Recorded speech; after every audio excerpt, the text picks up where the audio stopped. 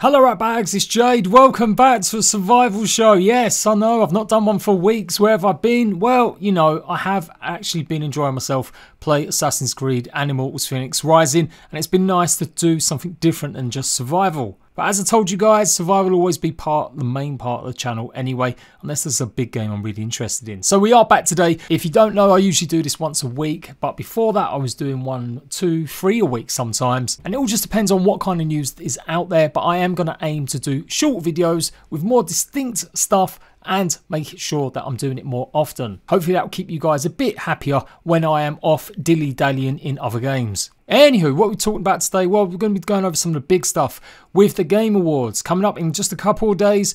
Are we going to see the announcement for ARK 2? I've got a special video lined up for this, but I do want to give a brief heads up about what to expect and get your opinion on it so far. We're just going to go over the Conan Exiles news. What's going on with the Xbox version of the game? Why are they finding it so hard to get the game in a stable position?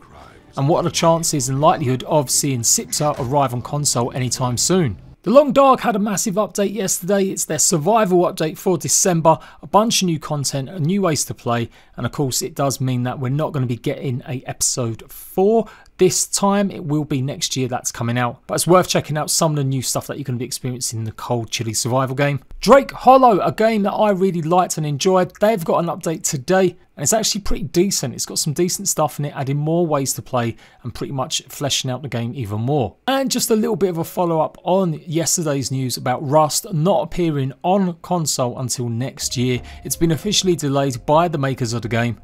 But I want to clear a few things up because Gary Newman replied to someone about who or what is in charge of the port jobs, and it will give us some info about how things are going to go in the future. When are we going to see updates to the game? Is it going to be the same time as PC? So it's been a while, but it's all here. Let's go. It's the survival show. So last couple of weeks, Wildcard have been hyping up a little bit that they've got a big announcement at the Game Awards, obviously happening in a couple of days. I'm going to be there. I'm going to be streaming the whole Game Awards. There's a bunch of stuff I'm looking forward to seeing the reveals. So come and check us out when we live stream. Me and my rat bags will be talking, discussing stuff in between, waiting for the game trailers and announcements to drop. It starts at 11:30 or midnight UK time, so a bit of a late one for us. I'll bring the coffee, you bring the biscuits. So yes, their likelihood is we're going to see some sort of teaser for ARK 2. If anyone's expecting some sort of big trailer or loads of info, forget it. It will just be something to hype up. Imagine maybe a dinosaur roar above a logo of ARK 2, or just simply some blinking eyes of a dinosaur. That's what I'm going to guess.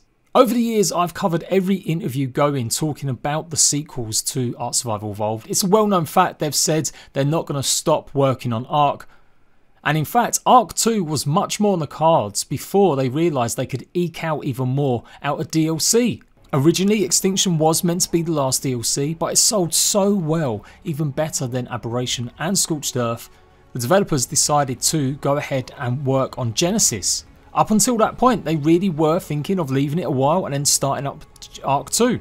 But add to that, they did have problems with Atlas. It kind of sunk, it didn't perform as well as they wanted to, and so it did mean they needed to generate some more funds, and that's why we got the Genesis Season Pass. Last count that I said a few months ago, I reported on, ARK has over 18 million players across all platforms. I'm sure that's grown in that time, so you can well imagine there's more people playing ARK than ever before.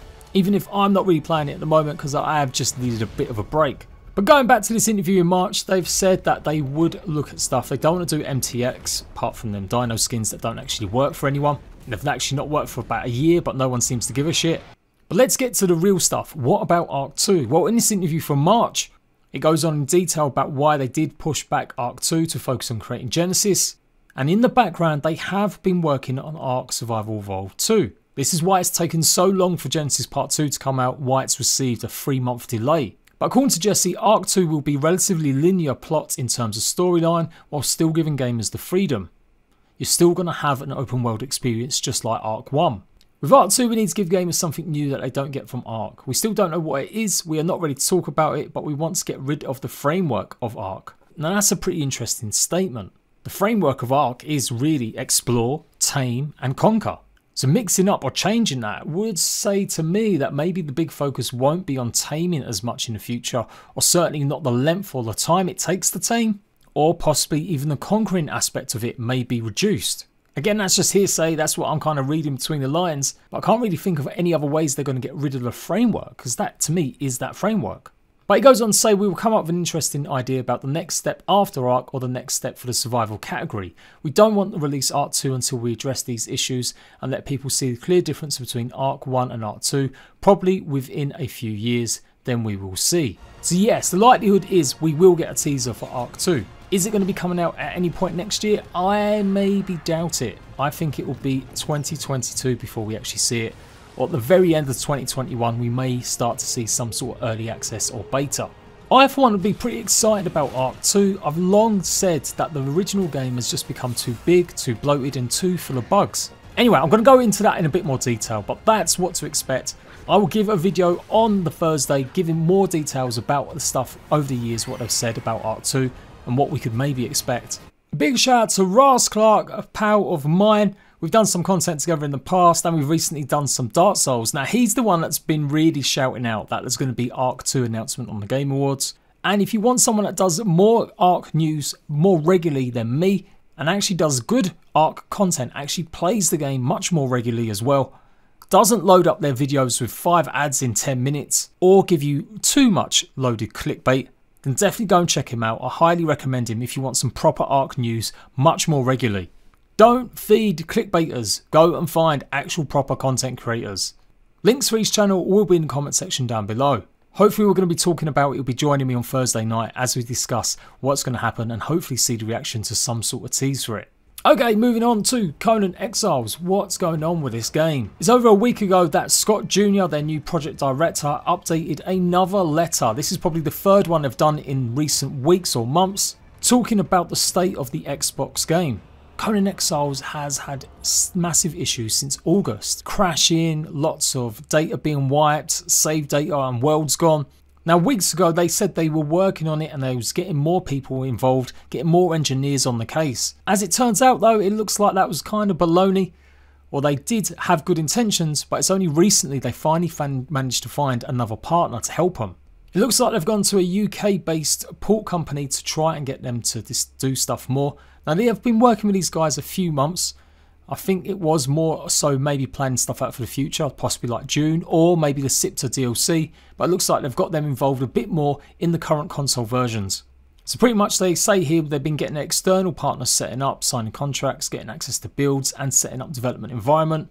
It takes up a bit of time and then it's followed by an even longer period of time while they get into the project, learn how everything is set up. He did stress that the other members of the team, the ones that actually work for Funcom directly, they're going to be working on GPU and memory optimizations for the game as well, so that you don't receive that out of memory crash or general crashes. They're still working on the dashboard issue and hope to have a breakthrough soon with all the added help.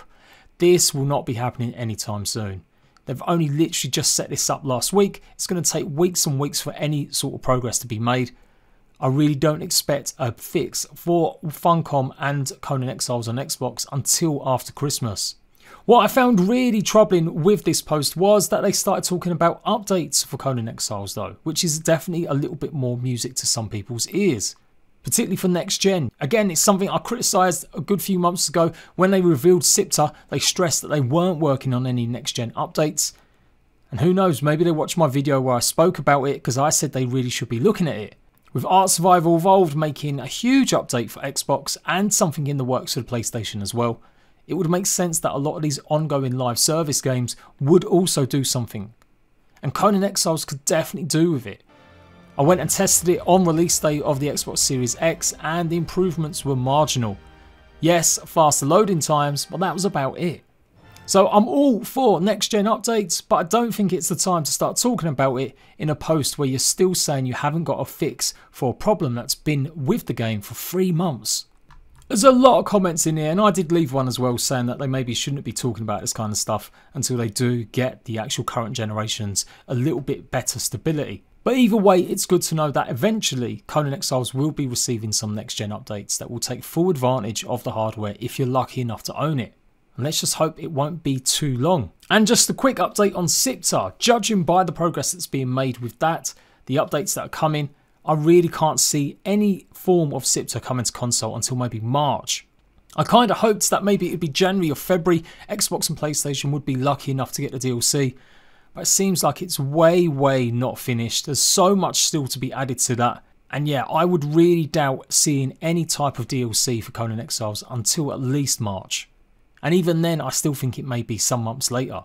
Hopefully I'll be proved wrong, but yeah, if you're looking forward to the siptah DLC on console, I would say focus on other games for now, and don't get your hopes up for the next 3 or 4 months. So, some games that do manage to get some updates out. Drake Hollow, great little game. Go around gathering resources, fighting horrible little creatures, all while collecting cute, wonderful little drakes. They've got a brand new update that's come out today which adds a bunch of modifiers. You can customise the game to make it as hard or as easy as you want.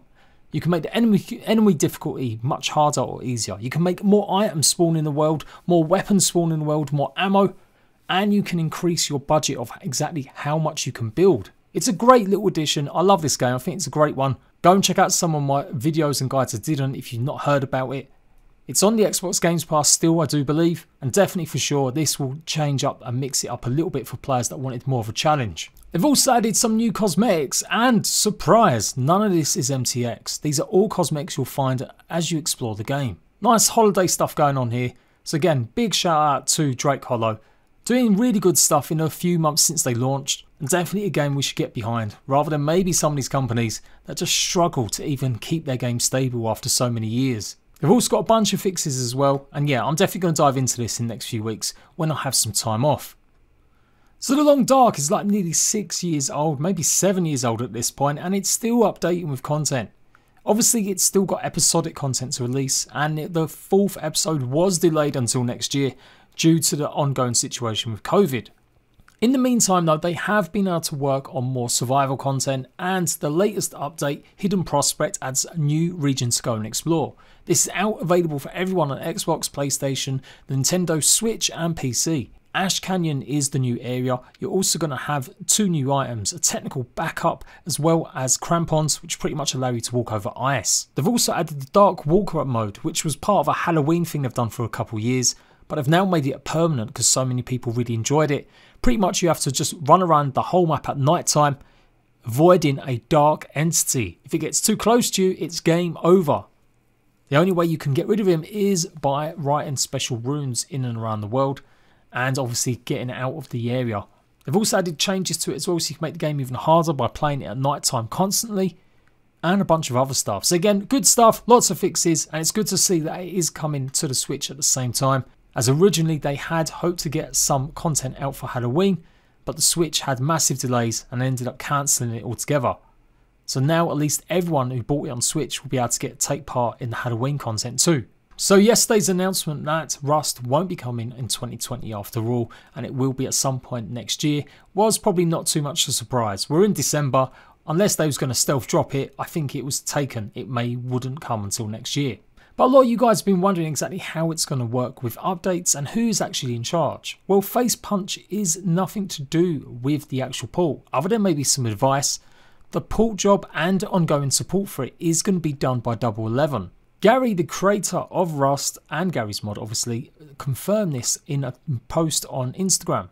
Just replying to someone that asked, who's going to be in charge of updates and new skins? Is it going to be Face Punch? And he said, Double 11 is almost totally in charge of the port. And I can't see that changing. There are some instances where some games have taken control back of a game once the port job's done. Subnautica and Unknown Worlds, they took their port job back once they'd had it done on the PlayStation 4. And now they're getting more help with another port company to do the Switch version. ARK Survival Evolved had big huge help from Abstraction. They were the ones that made the PlayStation 4 port and took over console duties as well as the Switch. But again, as soon as the Switch version was done, they took back control of that, and they've been doing it themselves by outsourcing it to smaller companies that no one's really heard of. So it's kind of good news to see that Double 11 are going to be in charge. What this does mean is though, updates for PC, they're going to be ahead of console. Even when we get to the point that console has got all the features of PC right now, you can expect, because Rust gets updated monthly, that we won't see them kind of content updates. We still might see monthly ones, but it's going to be a good amount of time behind PC. I really can't see them getting it out at exactly the same time. At best, I think it will be the next month we will see the console versions of these stuff come out. In the past, ARK have shown that they can sometimes do it within a week or 2 weeks. Occasionally, there have been instances where they've got content out, but that's usually reserved for things like DLC, and sometimes they obviously delay it for months on end. Back in early access though, when Abstraction were in charge, they would get updates relatively only a week or two after. But I think with Face Punch, with Rust and Double 11 also being in charge of Minecraft dungeons, I don't think they're going to necessarily be pushing that much of a rush to get these updates out. So you can expect when we get monthly updates from Rust, that content won't be appearing on consoles until at least another 3 or 4 weeks afterwards. It also means that skins and stuff like that, that'll all be made and done by Double 11. I also think this puts to bed any hope that anyone had of crossplay. I don't really see why we need crossplay with PC players. If Xbox maybe has it with PlayStation, I think that would be a good one, but there's no even confirmation of that yet. But obviously, because it is the port team doing the work and the monthly updates are kind of hard to manage, I really can't see PC ever being able to be mixed with Xbox and PlayStation. And I think a lot of people will be pleased with that. They won't have to worry about aimbot and stuff like that. It's pretty bad news about Rust not appearing. And it is kind of a bit rubbish that they've spent a whole year not really giving any info and then only just to tell us that actually it's going to be delayed. We all know the troubles and the problems with COVID has affected some games companies, but for sure both of these companies are based in the UK. I do feel like they could have maybe let us know a few things a little bit earlier. As I said, I do expect the game maybe to release between January and maybe March next year, obviously in just the beta form. We know it's playable, Gary's been playing it on his Xbox, but clearly there is much needed work on it. But yeah, just a little bit of a follow up, so what can you expect with development of the game? Rust is going to blow so many of the survival games out of the water. I predict huge things for Rust on console. It will take away a lot of players from ARK and Conan, even though they're quite very different games. Definitely for the PvP aspect anyway. And there we go guys, I am hopefully looking forward to 140k subscribers by the end of this year. That's going to be pretty big for me. It's been a fantastic year, the best year ever, all while increasing how many games I play, what different types of games I play. Going forward, this is going to be it from now on. I will carry on doing survival stuff, and there will be times where I'll be concentrating on nothing but survival games. In the early part of the year, we're going to be seeing Subnautica, Pray for the Gods, as well as Breath Edge all coming to Xbox, PlayStation. So I'm going to be covering all of them games very soon. I'm starting my Let's Plays of them all, and members on YouTube will be able to see them videos very soon. The rest of this year, I'm going to be doing some list videos talking about the best survival games this year, what to expect next year, as well as maybe some other games that I'm hyped and excited for. I've enjoyed Immortals Phoenix Rising, but you guys really aren't watching it much, and I'm not getting much traction just from people looking up guides either. And Assassin's Creed, I'm still enjoying that, but I'm probably going to start streaming it now until I get to the end, which I still haven't managed to complete. But some of the videos I did for it were the biggest I've had in months, so it's been successful. But as I said, survival news will be a bit more regular in the next few weeks, although I will be taking some time off over Christmas and January. So yeah, a little update from me. Until next time, I will see you lots on Thursday when we see the big reveals for lots of games and hopefully some more news about Ark Survival Evolved 2. Until then, laters.